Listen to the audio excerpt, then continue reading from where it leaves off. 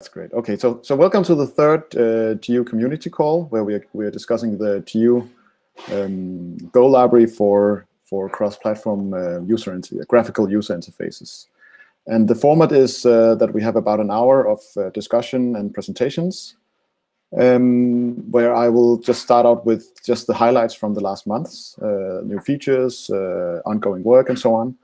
And after that, we'll have a presentation by Anthony with his canvas work. GeoCanvas work, and then after that a presentation by Greg. I believe he's going to show you some of his Android work, some of his Android apps he's been doing with Geo. Right, so as far as the status, quite a lot has happened in the last month or so. I think one of the most notable, at least the work that had the most effort put into it, is Victor's affine transforms, where you can just, let me just start presentation, because if you haven't seen that yet, you should be.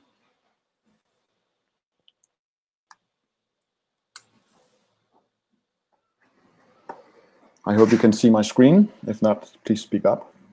So affine transformations is the ability for you to add not just the offsetting of operations, but you can also scale them, you can shear them, you can rotate them. Anything that you would expect from other user interface libraries is now possible in Geo. So for about a year or so, I think since the release, there's been a small to-do that said we only have offsets and we should also have all the other transformations. And Victor decided to do that work. So that was quite impressive, I would say, because he had to sort of change all the assumptions around in the GPU package and so on, the assumptions that said that only offsets were possible. So in the kitchen example, you can press transform, and it will show you rotations and scaling, and it will also show you that you can still use the interface. So the transformations are available and applicable as you move the mouse around. So the graphics is transformed as you would expect, and the mouse coordinates are transformed by the inverse transformations, so that all the interactions still work. I won't say too much more about it because I hope to have Victor at a later Geo Community Call. So the next thing I think is interesting is also in the kitchen app, which is two small features. One of the features is that you can now mask the editors, so you can have a very, very simple way of using the editor as a password entry text field.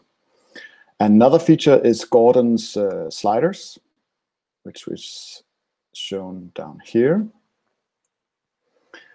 And then we have a few small features that has been requested for some time. I don't think we have an example of them. So I'll just show you the app, GoDoc, and the two small features is the min size and the max size. So now you can, instead of just having a size specification when you create a window, you can also specify the minimum and maximum size.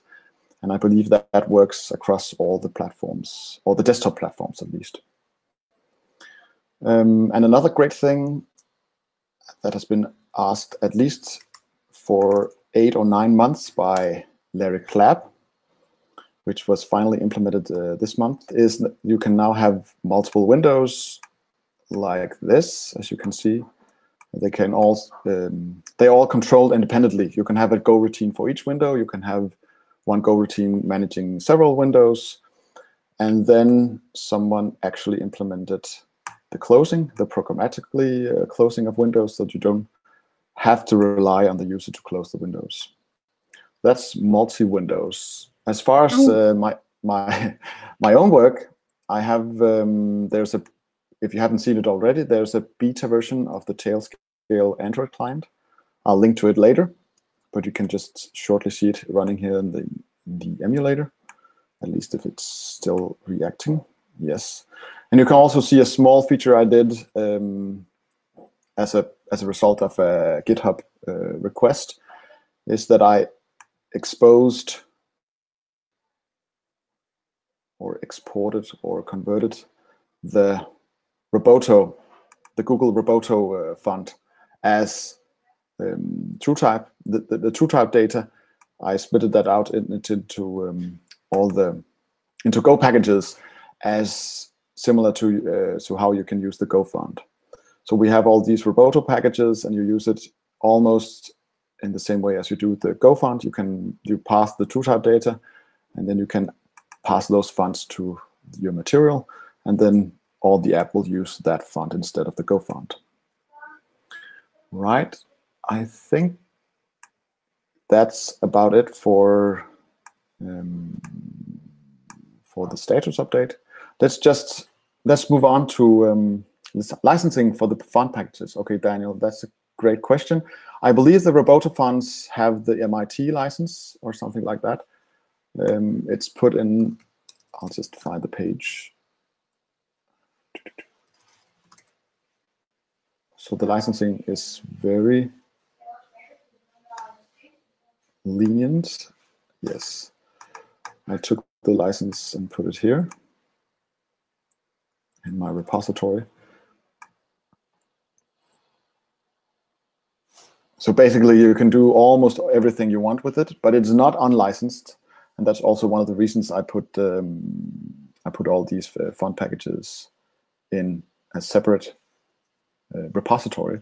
So the Go fonts themselves are put in in a standard Go repository, and they have their licensing over there, and the Roboto fonts are put in this Elias Now font. The module name is eliasnow.com/font, and the repository is here, and you can see the license. Oops, sorry. You can see the license files over there. So it's basically the same as the Go fonts, but it's not quite as lenient as the Geo repository itself. Right. Any other questions before we take on the first presentation?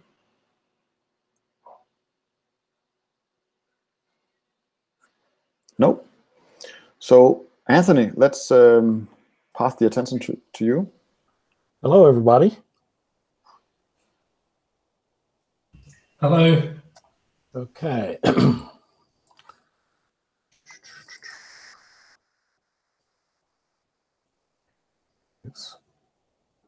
You guys see my screen okay? Hello? Not yet. No Okay. screen yet. Uh-oh.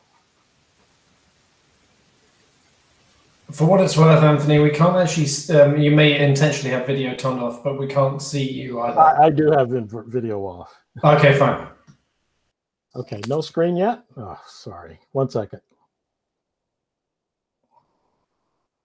Oh, I'm sorry. I have to hit the button to say okay. Sorry.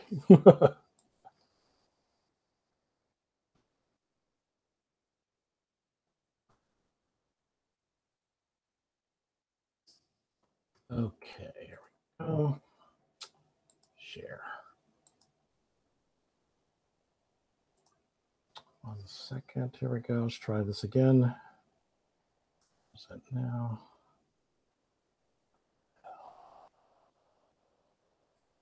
Okay, how's that? That is working. Perfect. Okay, I'm going to try to go full screen here.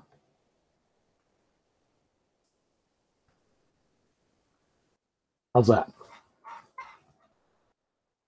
Good? Perfect. Looks great for me. Okay, perfect. Okay, so I'm delighted to talk to you guys about the work on the giocanvas API.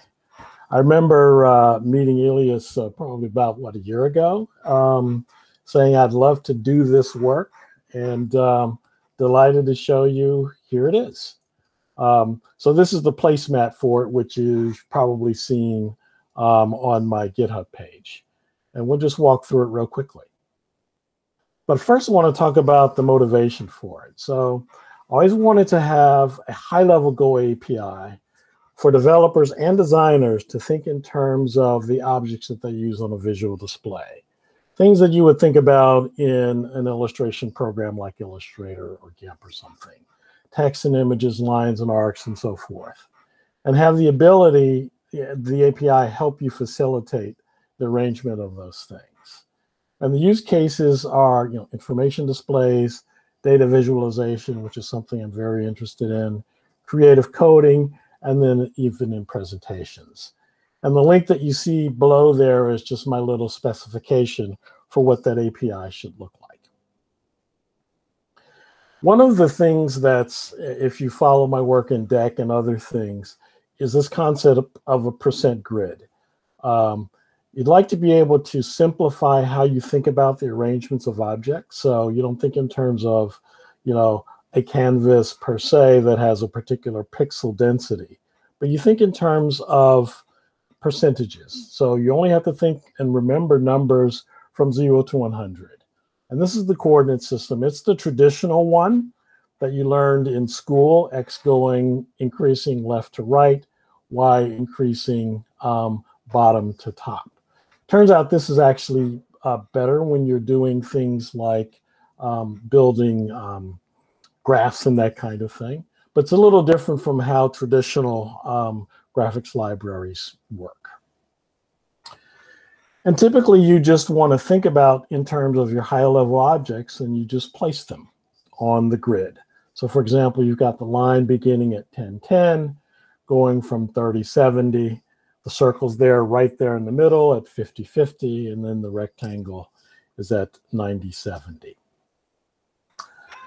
So when you think about it, so the GeoCanvas package starts with new canvas, which specifies the width and the height, and then the event system. Now, this API may change a little bit, but the objects below probably won't.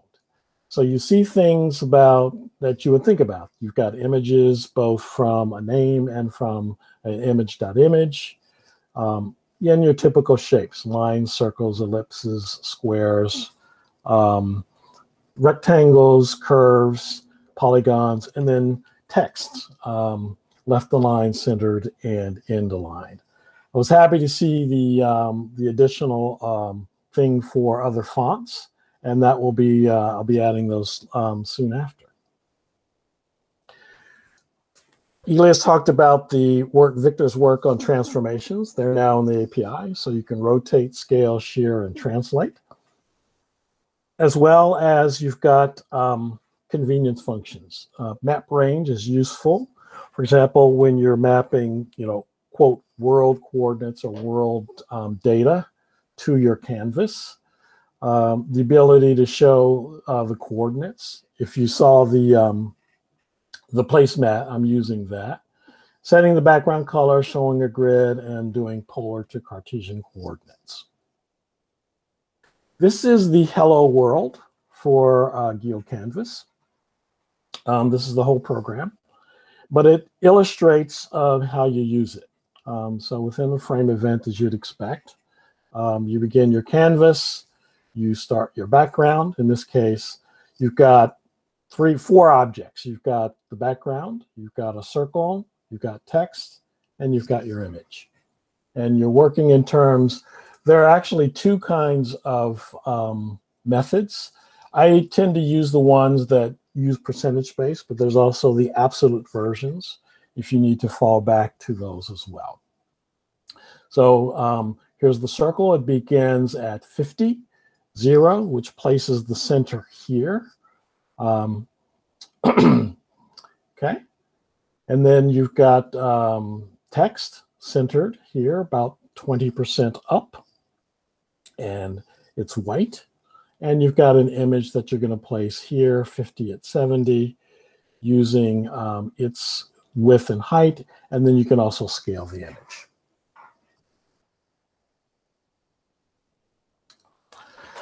So I'm also interested in data visualization and charting. So there is a chart package in GeoCanvas. This is an example of showing composite charting, sine and cosine, and we'll go into how that's done. Here are the data structures for that. Its basis is just some name value pairs. And then around that, the chart box has metadata with titles and where you're going to place it and so forth. It has its own methods on Chartbox, And these are the high-level things. You've got different kinds of bar charts, line, area, scatter, then your metadata, your titles, your frames, and your axes labels. The nice thing about that is you can decide which elements you want to put, and you can compose them together. So that's very much the principle, is making these composable charts. This is how you would read the data. So data read takes an IO reader, so we'll open it. This is what the data looks like. It's simply tab separated pairs. We'll read them in, and now once we've got our chart box, then we can start to manipulate them. Here's how you would combine, for example, the sine and the cosine. We're going to specify that these are not zero-based. Zero is the minimum because it will go below zero. So we set those as false. Typically, these are set to true. We're going to turn on a frame, which is a slight frame that you can see here. This is the opacity. We're going to turn on our label. We only need to do that once because we're not going to do it for both charts. And we'll turn on our x-axis labels, which goes from -1 to 1 in steps of 1. So you change that, and you can also put the formatting in as well. And we'll specify the colors, and then we'll just say we want scatter charts for both. Here's an example of, again, that composition where you're doing things side by side. We specify the left and the right and the top and the bottom. We throw in our titles, and we'll turn on the frame as well, in this case 10% opacity. And to make it side by side, we'll just make the offset, and we'll just change those numbers, and then we'll specify those as well. There is a command line version of this program called gchart, where you can just specify your own data, and you turn on the options that you want to build your charts. One of the things that I've been working on is a package called Deck with a scripting language called Deck Shell. And this program called C19 Chart is what I use to track COVID-19. It just reads data from an open API, and it generates deck markup. But there is a program called GCDeck, which will read that markup and then show it. So, for example, the presentation you're looking at now is done in deck markup. But you can see it's well enough to actually render this one. There are other clients that you'll see here. So there you've seen the Hello World, a homage to Piet Mondrian, the tile one, just some throwing random stuff. So some of these were taken from the SVG work, and it's very simple to actually make that translation because, again, you think in terms of these high-level objects that you place on a canvas. Here's an example of the transformation where you just take an ellipse and you rotate it around. This is polar coordinates, testing the lines. It's nice to be able to do tests, obviously, and these are your sort of graphical tests to make sure things are working. Here's the one for the lines, here's the ones for transformation, and here's ones for text wrap. This is how you go get it. Okay. So that's GeoCanvas, sort of in a nutshell. Okay. So I'll just run them quickly just so you can see how that looks.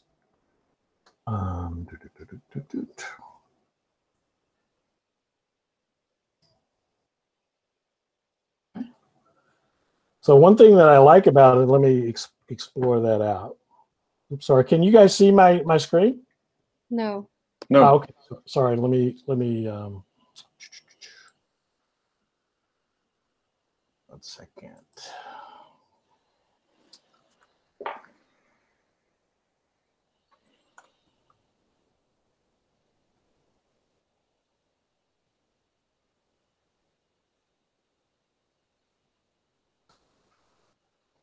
For some reason, it's not letting me show the whole screen. 1 second.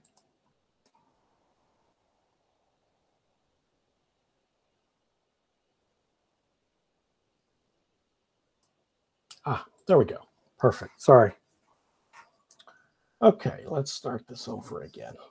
So here, those are all the clients. I have a little script that just runs them all just for testing. Let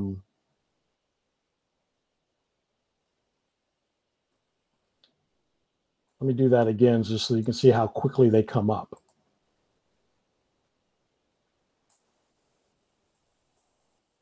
That was one of the things that impressed me is how fast they run.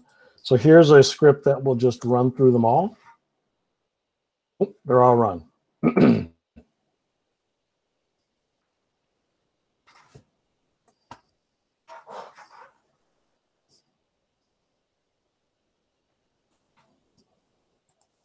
So there's the, let's move this one out of the way for a second. There's text wrap. Eclipse. There's the test for transformations.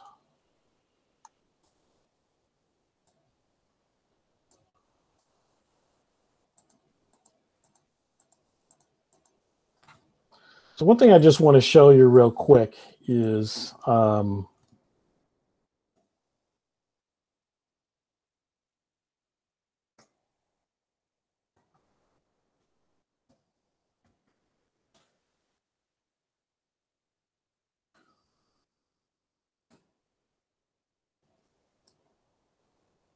okay.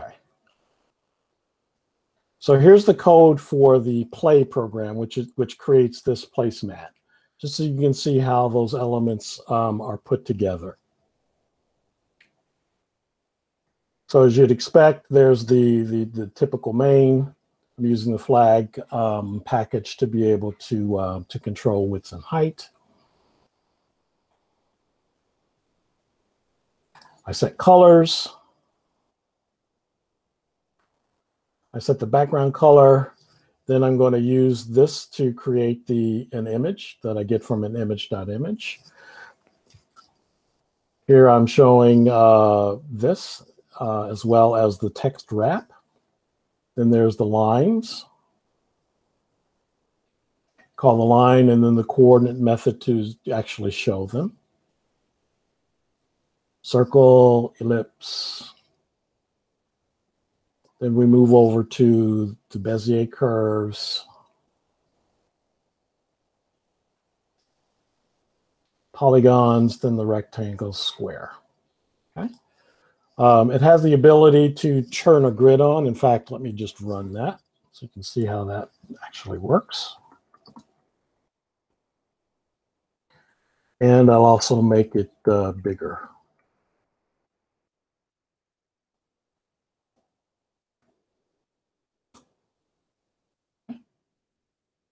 So there it is with the grid turned on and bigger. Okay. Any questions? I'll pause here. Any questions? Check the chat. Oh, sorry. Okay.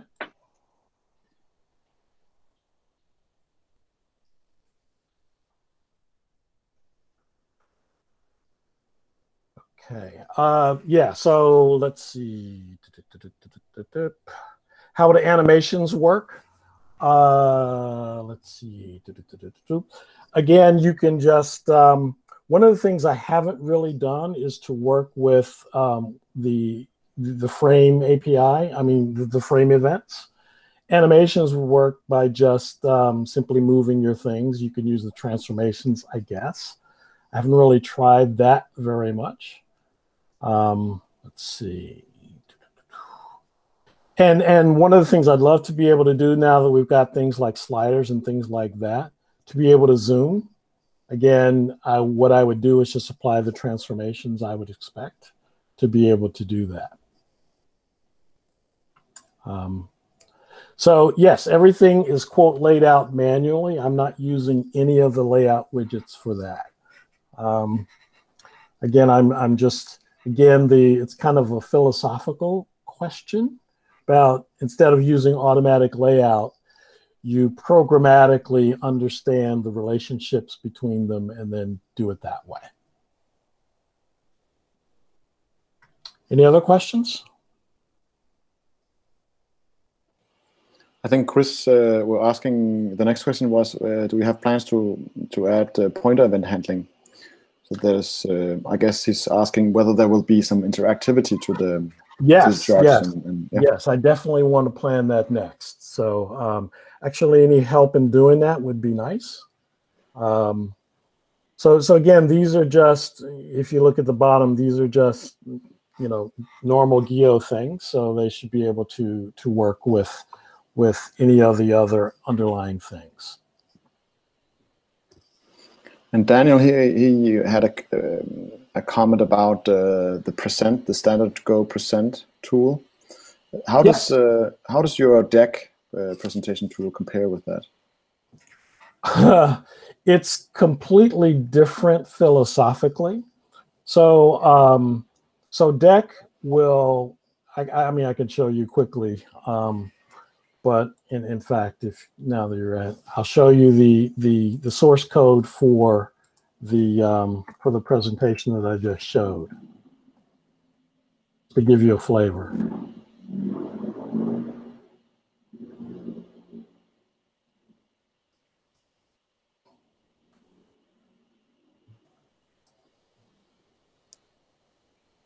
Okay. So deck uses, again, a scripting language called deck shell, and it's got a few keywords. So it's got variables, as you can see here. So you got variables to control the position of things. You can specify colors. But the thing is, you've got, let me get this out of the way. Okay. So the major thing is a slide. Okay. So between slide and eSlide, you've got other things like, this is a single slide that's got an image. Okay. This is a slide that's got some center text, it's got a text block, and then more center text. And then what you do is you convert that, if you run it. So if so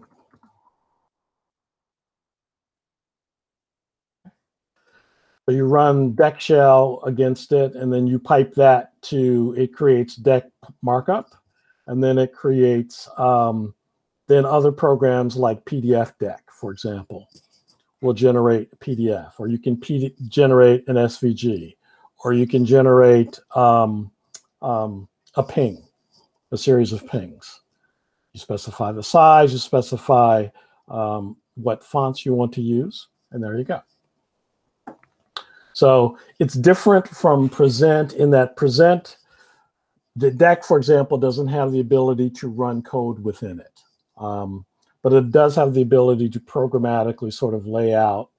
And again, you can see the same kinds of principles, and that everything is present-based. So in this case, I'm going to place a circle at 40, 45. Those are all percentages. Okay. All right. Any other questions?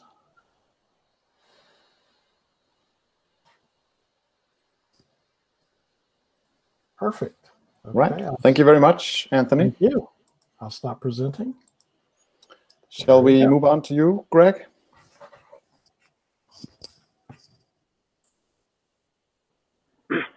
Hi. I think I've turned off mute.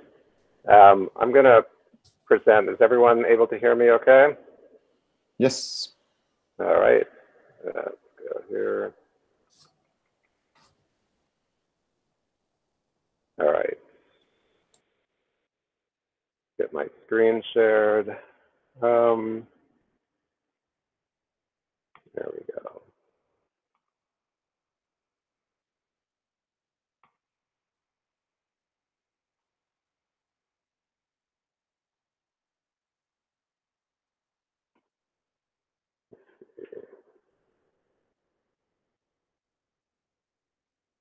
All right. My screen showing up? see nodding. All right. So I'm going to talk about some of the Android things. And let me know in the chat if you hear background noise. My air conditioner's here. I'll turn that off. So as far as Android programming is concerned, it's one of the great things that attracted me to Geo in the first place is just how there's a single command that creates your APK.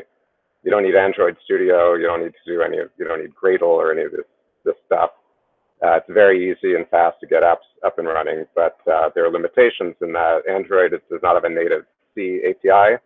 It's Java-based, and there's a lot of things that you need to do, little tricks to get to work and get integrated the right way.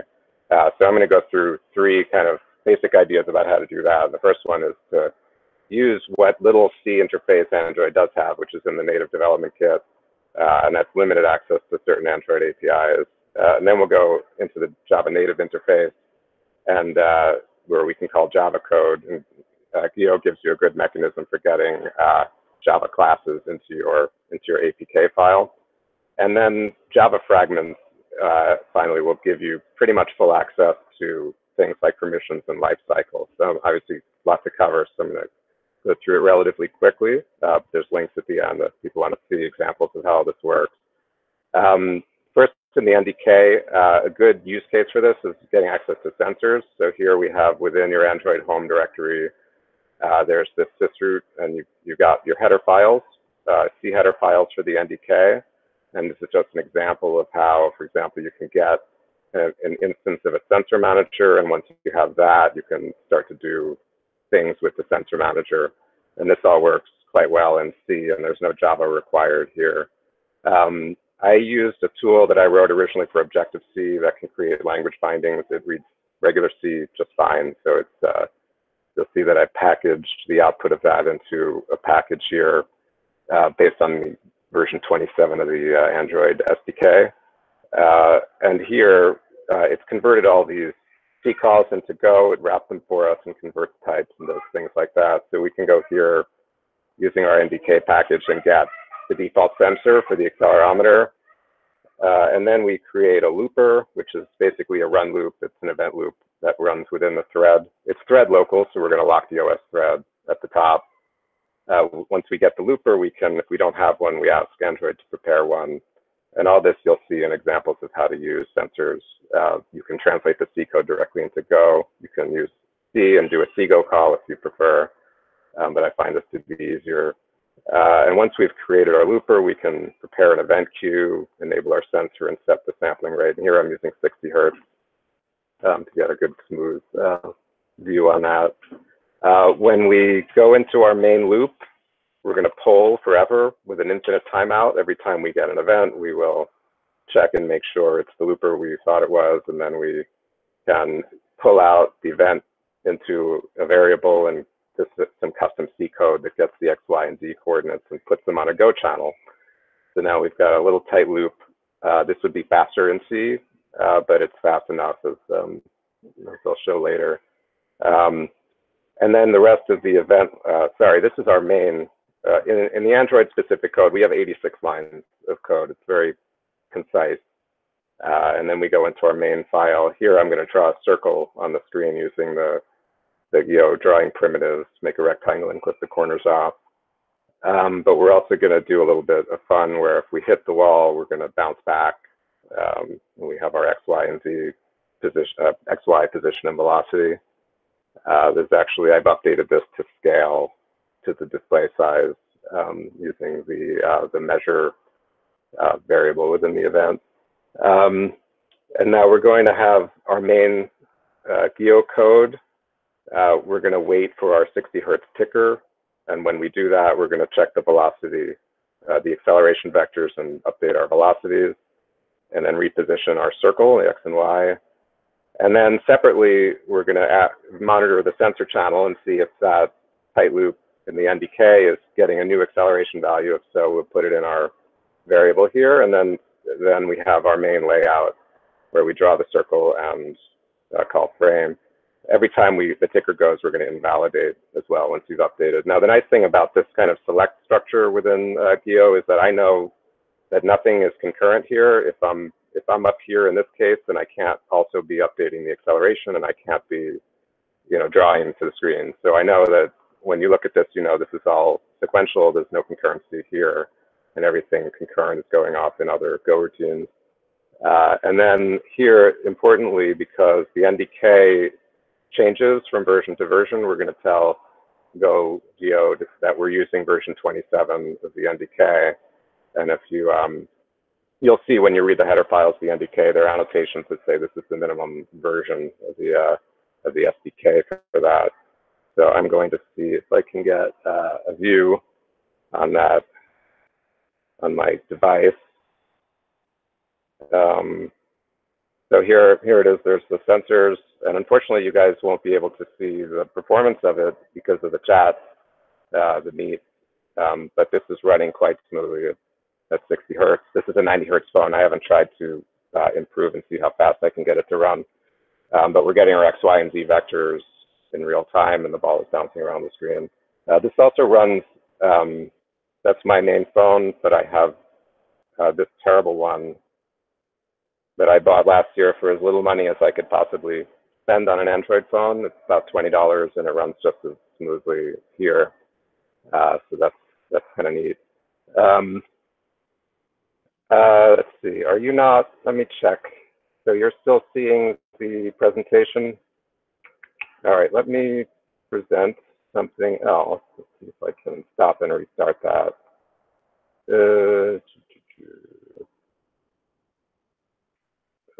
My screen, this one. All right, thank you for letting me know. Nope, that did not work.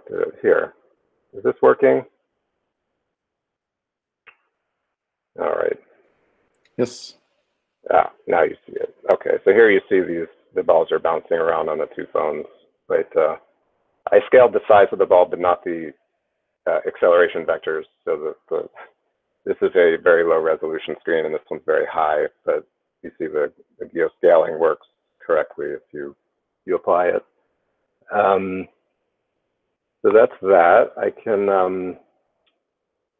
where am I right now? Oh. All right. Did the presentation show up again, or are you still looking at the phones? That's the presentation again. Very good. Okay. So going on to the JNI, Java Native Interface, is basically two things that it does. It allows you to interact with Java virtual machines, and then once you have a virtual machine, you can ask it for an environment in which to manipulate Java objects. So that you can use this to access a lot more of the Android API, that things that are not exposed in the NDK. It's not 100% of Android, but it's a lot more than JNI is. So you first create a virtual machine, and then you ask it to give you an environment. And then the environment is actually a struct full of function pointers. So you can do things like call methods on objects and so on and so forth. So in order to make this easier to use, I stole a bunch of code out of Pascal and packaged it separately, so you can import this, and this gives you all of these JNI methods. They're C, again, this internally is using CGO to call all of this stuff. And then, oops. All right. So some basics, you can define here a Java class, and then in your main code, you would import the JNI. I usually put a go generate statement at the top just to compile, and it's helpful to put this into the Java class hierarchy structure so that it's easy for the system to find it. And then we create a Java virtual machine, and then we ask it, the JNI do is going to run code with access to the environment that virtual machine gives us. So here we can find our class. We get a method that is an instantiator, so and then call a new object on it and so forth. And we can call all the methods on this class once it comes up. And then GoGeo will find jar files. It'll look through every package that you import, and every package, recursively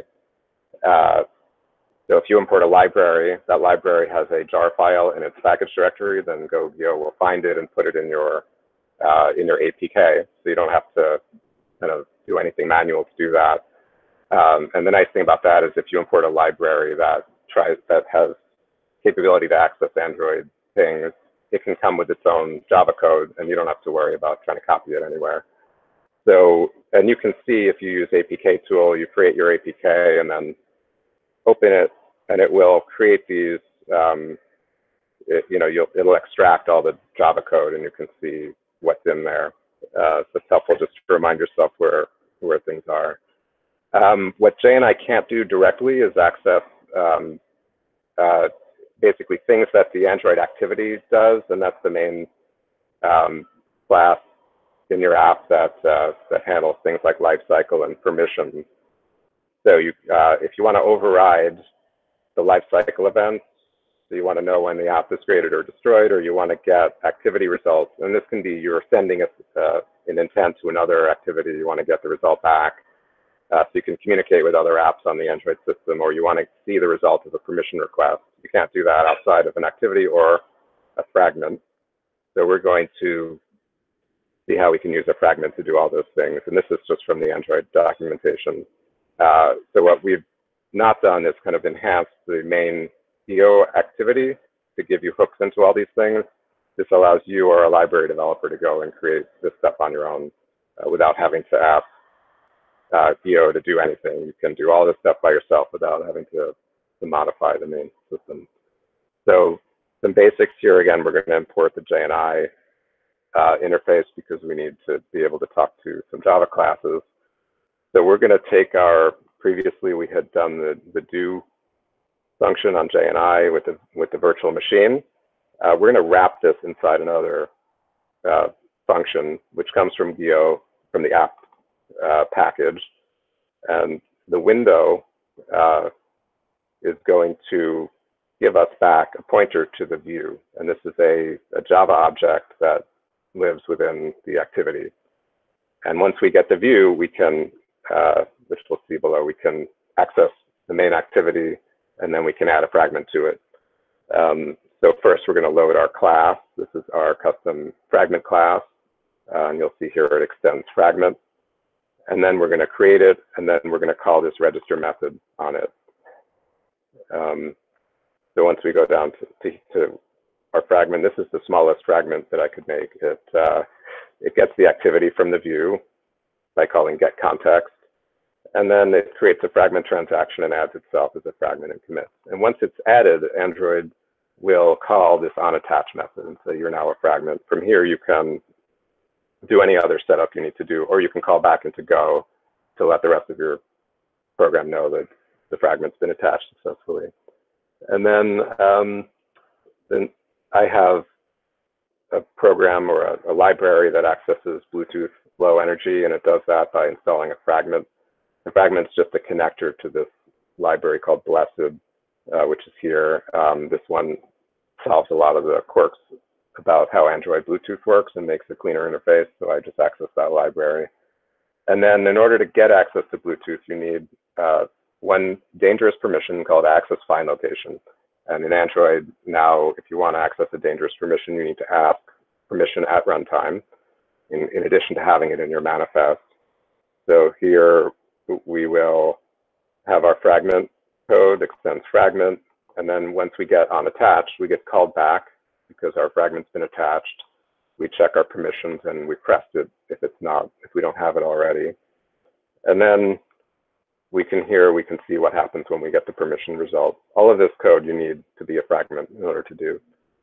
One thing, I'm not sure this is necessary, but I've had bugs before where my fragment gets reattached because the app is destroyed and recreated by the system.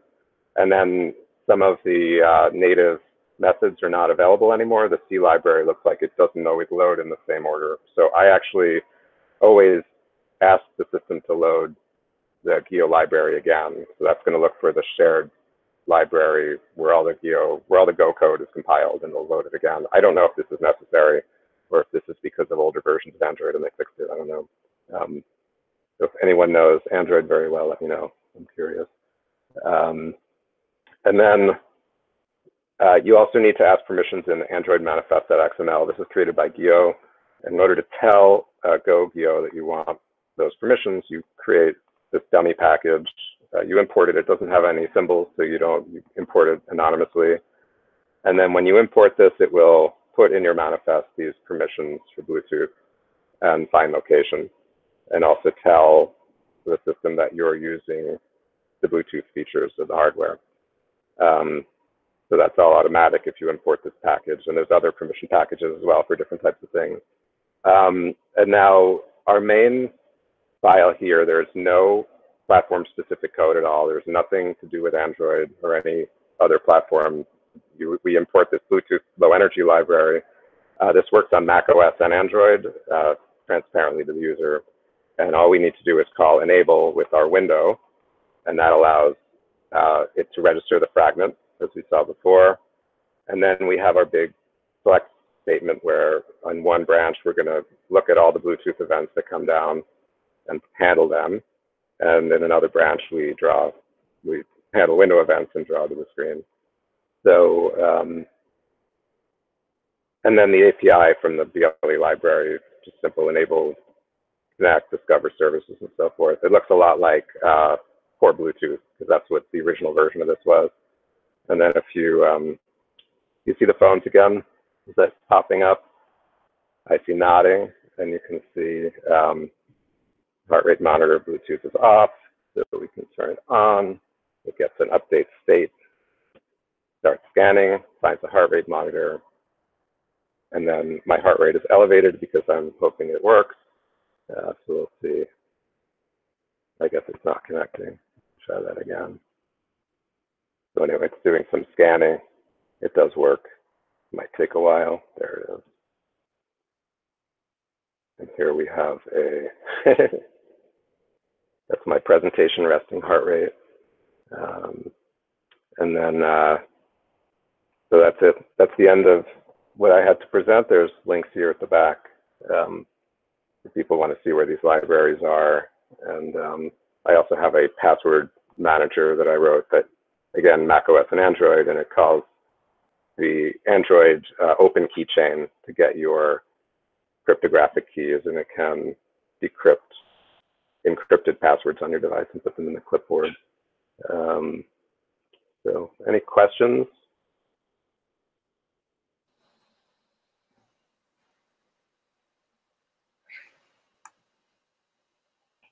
So you mentioned that you had a problem about regarding initializing the GU library when you when you're using fragments, right? That's right. So again, it's hard to track because you need to wait for the activity to be destroyed in a certain way, and it didn't happen with the screen rotation trick that you had suggested I try. But it would happen after 24 hours. So it's tough to debug something that breaks once every 24 hours. So I couldn't figure out another way to force it. This is one of the things that I tried to fix it, and I haven't seen this in 6 or 8 months in any of my apps. So I think this is probably the fix. I've also updated Android in the meantime, and probably there may be different behavior in the current versions, and maybe this isn't needed anymore. But it's difficult. I don't know enough about the order in which things are done, because it's possible that the fragment is attached before, well, the main activity for Gio would be attached, and then the fragment's attached. That might happen before the fragment for Gio gets its on attach callback. So that might be what happened. It might be that you haven't loaded the library because you didn't know you were installed yet. But it's hard to, I don't know why the on-attach methods would be called in a different order, but it's possible, I guess. So it doesn't have anything to do to the fragment being destroyed and recreated? Well, it definitely requires that to happen. Yeah, because I know there's a call you can do on a fragment that says this is the persistent fragment. Right, but then it stays resident, and I don't know, that's not good behavior, I guess, if it's not necessary. Okay. Depends on your use case. If you want something that survives across activity rotations and recreations, then you would use the persistent fragments. But otherwise, yes. But it's actually probably better to let it be destroyed and just save your state. I think it's the recommended approach anyway. So Chris, I think it's highly discouraged. So Chris, you had a question about fragments? Yeah, I can't recall all the details. I tried to Google for it real quick, but I couldn't process it very quickly. I know that something about fragments was deprecated. The whole thing is deprecated, yeah. Okay. Fragments are deprecated. There's the support library where you import the support classes, and that recreates the fragment interface. What it means is you need to package 10,000 Java classes from the support library into your app and call it that way instead of this way. So I feel like until they actually remove it, then this is much easier and cleaner to use. But yeah, there's now fragments been replaced by a version of fragment from the support classes. Aren't the support libraries themselves deprecated? They are. I don't know. I think what happens, we're using them, in this case, in Greg's case, and in my case for Tailscale, we're using fragments more or less non-visually to track the life cycles of the activity. And the intention of fragments back when they were added to the Android SDK was to have fragments, visible UI fragments that had their own life cycles that you can add to a main activity, not a main activity, just any activity. So the idea is that you could slice up your user interface into fragments that were small activities in themselves. And I think, and in the old days, you had an activity for each window or each kind of task that you could do inside an app. And Google has moved more and more into their SDKs into the style where you have one activity that implements the entire app, and then you use, I don't even recall what they're using today, but they use something to transition between all the different states and screens of your application. And I think they did that because activities were a neat idea, but it was very difficult to do, to easily transition.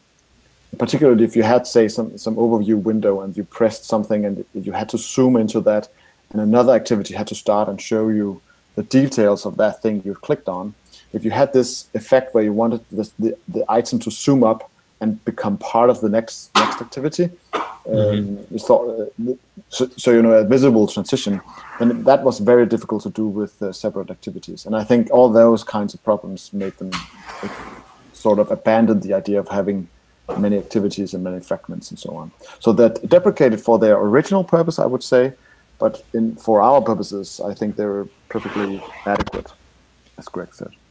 Yeah, I just wonder, I don't know what the timeline on them disappearing entirely is. I don't think they'll ever disappear. I haven't seen APIs removed from the Android SDK. As far as I know, they don't remove APIs. Interesting. Yeah, I haven't been doing Android long enough to know that. That's actually, I checked it out again with while working with Tailscale. There's a new lifecycle tracking callbacks SDK they have in their support libraries, but it turns out to be, at least for my case, much more complicated to use than just doing as Greg has shown you, using a fragment, attach it to the activity, and then you get the callbacks whenever it's attached and created and destroyed and so on. All right, well, thank you. Oh, and perhaps we should mention that the reason we actually have to do this is that on Android, whenever you do something that changes the configuration of your application, for example, rotate your screen, the default behavior is to destroy your entire activity and recreate it in the new configuration, which is very nice for not having bugs where your program assumes a certain orientation or a display density, pixel density, and so on. But it's very, very difficult to survive to have some state to survive between these recreations. So, well, And that's why we need Yeah. fragments to attach to the activity and tell you whenever something, the activity is destroyed and recreated, or you ask for a permission, and then you can get the result back some other time whenever the user clicks yes or no, and so on. So there's a lot of asynchronous let's say, just requests to the operating systems that is difficult to manage without lifecycle tracking. Yeah, and as far as that screen rotation example, it's funny because here we can check orientation every frame, and that would be perfectly normal. Every single redraw, you say what orientation is it, and that's not the way most people program UIs. But it's much easier in Geo to do that, and you just know exactly when you're drawing what's the orientation, what's your screen width and height. Yeah.